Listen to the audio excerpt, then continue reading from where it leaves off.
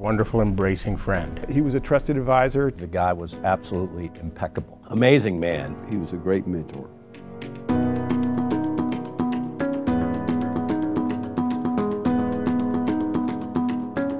If there is an oil painting that goes over a fireplace that is symbolic of the founding of the commercial real estate business, Bill Morris should have his picture squarely in the middle of it. Barnes, Morris & Pardo was an exceptional company. He came in there and walked the walk and talked the talk. He did the work, he did the business, he brought in the business. He was a great guy in terms of his integrity, the way he behaved. In terms of leading by example, that's really what stood out and what I took into my career. He was always prepared. And he commanded respect. He was an honorable and decent guy.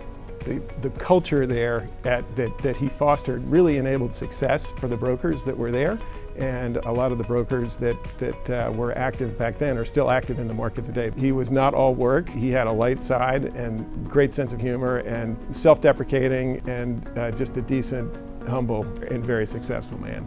Both in business and in family life, Bill was a broadly engaging person with grace and integrity that were his hallmarks. He certainly set a standard. He opened the door to a number of younger people who have since become extraordinarily successful in their own right. And when I think of him both with affection and professional reference, it is his integrity, his standards. Whether playing tennis or commercial transactions, he was remarkable. The most important thing about Bill Morris and the firm that he built was the ethical standards, the standards of professionalism that he expected of others and that he demonstrated. Unfortunately, he died in 1983 at the age of 50, and I'm 61, and to realize that somebody that was so full of life had their life cut so short, and a beautiful life that he lived is impactful. Bill threw the greatest holiday parties at his home. He had the most beautiful wife, and they were so devoted to each other. They had 3 beautiful kids, and really he lived life with a lot of grace and beauty as a man. Met Bill sometime between